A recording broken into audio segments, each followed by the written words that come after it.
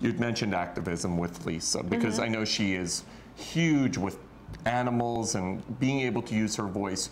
I was on your Instagram and you're doing the same thing. You guys had that whole SeaWorld thing. Yeah. And when you have a platform where you can actually do good and really put your voice out there for good, that's pretty awesome, isn't it? It's amazing. I look at some people and I'm like, wow, you have such a large following and you're not using your voice for anything that really matters.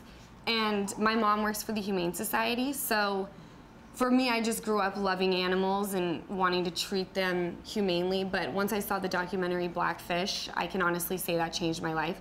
So my goal right now is to make sure that places like SeaWorld or the Miami Seaquarium are shut down and all of the animals are transferred to seaside sanctuaries. It's not difficult, and you know, I'm just here to lend my voice and my knowledge, and hopefully people take to that.